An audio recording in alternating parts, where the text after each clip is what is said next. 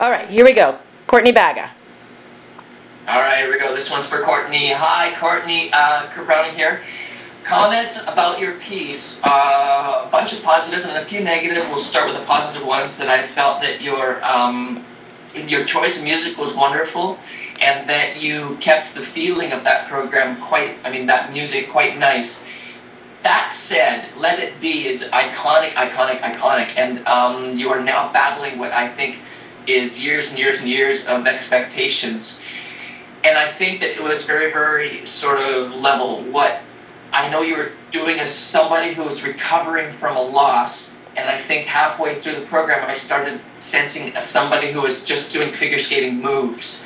So I was hearing Let It Be, and I knew the theme that you were trying to portray with your piece, and I started just watching somebody who just looked like they were doing a skating move to the next skating move, and the emotion and the personality was getting lost.